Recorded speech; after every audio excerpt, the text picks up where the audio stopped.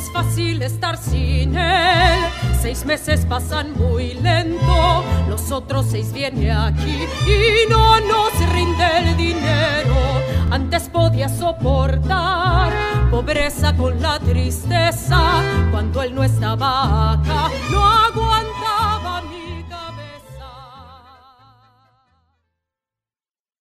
Hey there, everyone. Let's spend a few moments today focusing on our presentation of the very first mariachi-style opera, Cruzar, La Cara de la Luna. What I'd like to do is attempt to define mariachi for you and give you a brief introduction to some of this style's characteristics. But first, a little history. It's been said that the term mariachi derived from the French word marriage, mariage, from the period that France was dominant in Mexico during the 1860s. But that theory, as popular as it is, seems to be wrong, because now we have evidence that the word was in use before the French intervention. No one theory seems to be winning out, but what we do know is that when the Spaniards came to Mexico, they of course brought their musical instruments. These instruments were replicated by the indigenous Indians, built and formed to their own qualifications, then used in the performance of their own folk music. These folk bands were originally made up only of stringed instruments. In the colonial period, that meant a couple of violins, the folk harp, and some guitars.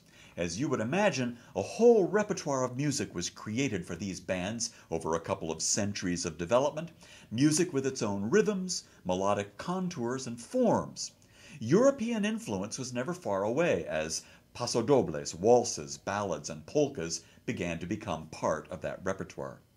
Now that's the deep background. But what we have come to describe as mariachi today was really formed by the group Mariachi Vargas de Tecolitlan out of Jalisco, founded in the 1890s. They were responsible for the codification, if you will, of the traditional mariachi sound, as well as the makeup of the mariachi band. You will now rarely find a mariachi band without these elements: the guitarrón, a bass guitar; the vihuela, a treble or high-pitched guitar that provides rhythm; 2 trumpets; that wonderful Mexican folk harp; and usually 8 violins. Vocals would usually be shared by members of the group, depending on the demands of the song that they're presenting, although featured vocal soloists have long been part of that tradition. That vocal tradition, by the way, was definitely influenced by European opera, since normally in the outdoor settings where they played, they would sing without amplification, even today. The golden age of mariachi began in the 1930s when Mariachi Vargas was invited to perform at the inauguration of Lázaro Cárdenas, the president of Mexico. And they're being featured in the comedias rancheras, popular commercial film comedies that were responsible for the explosion of the Mexican film industry.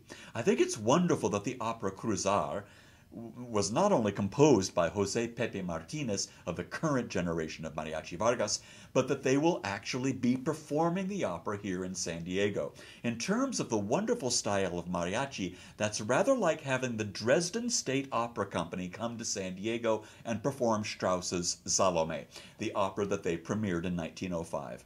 And make no mistake about it, if the only mariachi you've heard is at a local restaurant of a large chain of faux Mexican restaurants, then you haven't experienced true mariachi. It's macho, infectious, exciting, sexy, and absolutely crucial, perfect for the story of Cruzar, La Cara de la Luna. A little bit more about that story and more about mariachi in the future. I'm Nick Reveles, and I'll see you at the opera.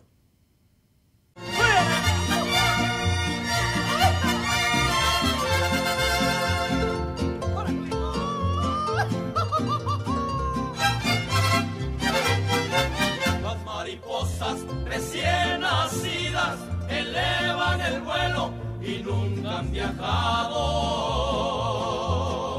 Siguiendo algo, elevan el vuelo. ¿Cuál es su destino?